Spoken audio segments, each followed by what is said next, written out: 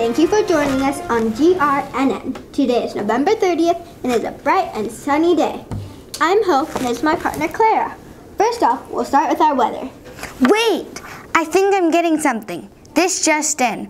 Poway, breaking news. Poway, California has a boil water advisory. Did you say that Poway is having a boil water advisory? Yep. Hang on. I'm getting some more information about this developing situation. Me too. All right. Here's what I got.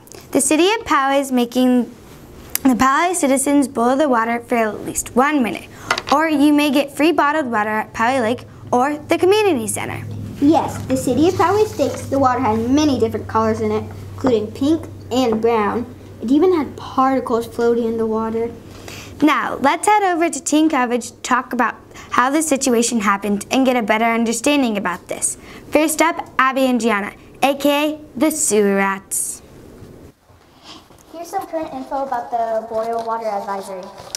Drinking this discolored water could make your day worse. The boil water advisory has been going on for a week, and the color of the water is brown.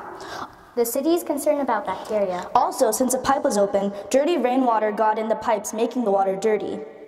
Just like Gianna said, the water in some houses were discolored. Wait, what is this rope doing here? Isn't that the rope that caused the valve to not shut? More breaking news. The other main reason for the color discoloration in the water is caused by a simple rope. Wait, what? It was just a simple rope? Yep, it confused me too. I hope y'all understand what happened to the water system. Now back to the studio with Clara and Hope.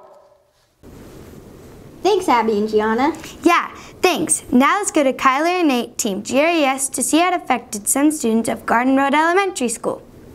Thanks, Clara. Thanks, Hope. We are live at GRES, Garden Road Elementary School. It's December 2nd, 2019. We just returned from Thanksgiving break. We are all well rested, our tummies are full, but the problem is that Poway just issued a boil water advisory just a couple of days ago. We can't drink water anywhere in the city of Poway, including Garden Road. Here at Garden Road, our principal and custodians have to take important precautions to ensure the safety of all students and staff. Here we are at a covered water fountain to showcase this school had precautions this school had to take to make sure that all students and staff are safe. This is Team GRES. And back to the studio. Thanks, Kyler and Nate, Team GRES. Now let's head over to Team Community to see how it affected the community with having to use bottled water. Thank you, Clara and Hope, for that. So far, it's been 2 weeks, and the whole community can't drink tap water. So far, stores have sold about 100,000 water bottles in Poway. Because of the crisis, nearly 200 restaurants and stores were affected. Businesses such as Panda Express, Domino's, and El Ranchito Taco Shop were forced to close. It's terrible that Poway residents can't go out to eat, but even worse, Poway restaurant employees can't get their paycheck. Businesses are really suffering. Ron Pohl, the owner of Papa Duke's Deli and Grill, estimates he's losing at least $8,000. Some of that money he's losing is due to throwing away food product because of spoilage. One of the businesses that is most affected is Starbucks because their key ingredient is water. The community is encouraged to eat big and tip big to help Poway restaurants once we recover from this crisis. Back to Hope and Clara in the studio. Whoa! I had no idea that most of the restaurants in Poway were forced to close.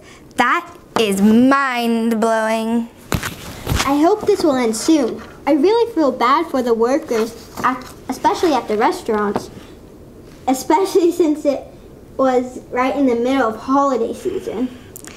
Me too. But this has been a fun and interesting adventure. I think that will wrap it up. Any last word, Hope? Nope, I think we got it all, Clara. We'd like to thank you guys for tuning to GRNN during this chaotic event. Remember to tune in to channel 61 at 10 a.m. for your daily news. See you next time!